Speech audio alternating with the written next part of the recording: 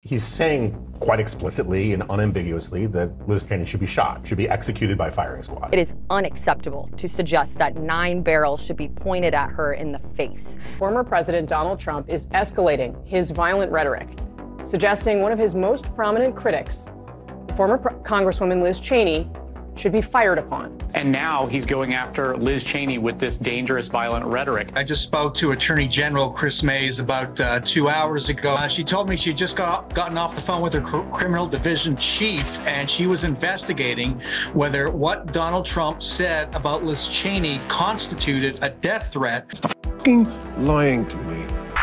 Welcome back. Thanks for watching. You won't be disappointed because I have crucial, important information and I want you to share it. The latest Democrat state media Trump hoax just dropped, and it's more of what we've become used to seeing from that corrupt institution. It's a popular talking point on the left to say that Republicans and people on the right live in a separate disinformation-created reality. So let's take a quick look at these separate realities. Let's execute a political opponent who happens to be a woman because I don't like her. And, like, does that pull more low propensity voters in his coalition to the polls? I honestly don't think so. And I don't blame him for sticking with his daughter, but his daughter's a very dumb individual, very dumb. She's a radical war hawk. Let's put her with a rifle standing there with 9 barrels shooting at her, okay? Let's see how she feels about it. You know, when the guns are trained on her face. You know, they're all war hawks when they're sitting in Washington in a nice building saying, oh, gee, let's send 10,000 troops right into the mouth of the enemy. But she's a stupid person. No! Where did you get that? That's right. He never said anything about firing squads or executions.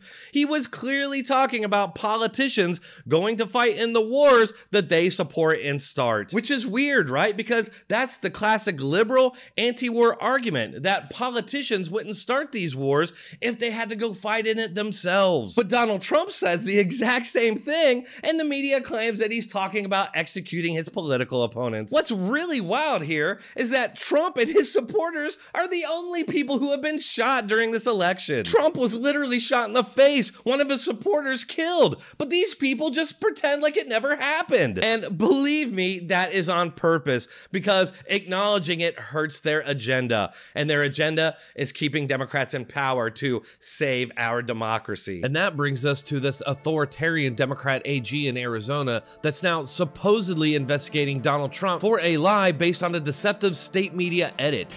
Talk about this breaking news regarding Donald Trump's comments that he made about Liz Cheney in Arizona last night. The Attorney General is responding.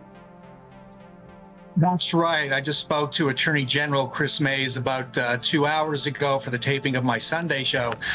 She told me she just gotten off the phone with her criminal division chief, and she was investigating whether what Donald Trump said about Liz Cheney constituted a death threat under Arizona law. I'll tell you, under Arizona law, it is illegal to make threats or intimidate someone. Can be charged as a Class 1 misdemeanor, Class 6 felony. Chris Mays told me they're looking into it. I asked her whether this was just political speech, free speech. She said we're checking to see if it crossed that line, but she also put it in the larger perspective. If you're here right now, you begin to understand how this place is ready for a high security event on Tuesday, an election. Our sheriff's office is talking about a no tolerance policy for protests. Chris Mays is activating all her agents. Every law enforcement agency in the state is involved with protecting the vote, protecting voters. So that's, Chris Mays brought that into the conversation, that for Donald Trump to make these kinds of remarks at this time, such a really fraught and tense moment here in Maricopa County, is just bad.